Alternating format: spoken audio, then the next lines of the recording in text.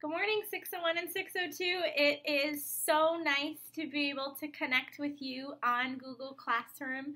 I know we are still not together face to face, but I am so proud of how responsive you've been, how positive you've been, and everything that you're doing to take care of yourselves and your families. This is a time like we have never experienced before. And one day people are going to look back on when coronavirus was present and they're going to write about it in history books. And I want you to know that we're just so proud of the work you're doing for our school community and for Baltimore by trying your best to stay home and to take care of family members who might have to go to work. And just know that we're really proud of you. Google Classroom is going to be a new way for us to connect. So a couple of things to know. Number one, I will post assignments for the whole week on Monday morning. I'll label them by day. You can work at your own pace, but looking at kind of what I put down for each day will help you stay on track and also not feel too overwhelmed with a lot of work to do in each day. Ms. Sims is also posting assignments for math, so make sure you're checking both of your different class sections.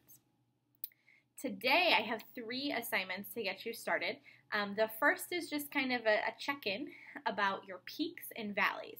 So those 2 words relate to mountains. So you have your mountain, the peak is the tip of the mountain, and the valley is that low area in between different mountain peaks. So I want you to think of your peaks as the high times, what's been something great that's been happening for you or something you're feeling good about. And a valley is something that maybe doesn't feel so good. You're feeling a little bit lower. And feel free to share that with me. You can make your peak a class comment, and you can send your valley in a private comment to me, so that'll give you a chance to practice commenting both of those different ways. I also have a Welcome to Google Classroom Day. There's a couple of surveys for you to fill out, so make sure you try to get those done today. It's just going to give me a little bit more information about your experiences and how often you're able to get online. The third thing I put up is something kind of fun to try. It's a website called Flowcabulary that combines different combines different songs, raps, with different vocabulary words to use. There's been a few questions that have popped up on Google Classroom so far about coronavirus and kind of what it is and how it's working, and so I put up an article on that for you to read, and there's some questions. You can find all of those on the main page when you log into our 602 reading class site, so just feel free to get started on that.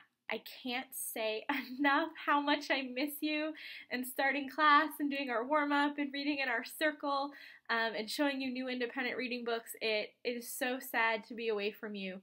I know this is what it's best right now so that our community and our country can stay safe and healthy, but please know I miss you so much. Email me, call me, I'm happy to connect at any time. So today is day 1 of Google Classroom, and I'll be checking in throughout the week. Hope you're doing well. See ya.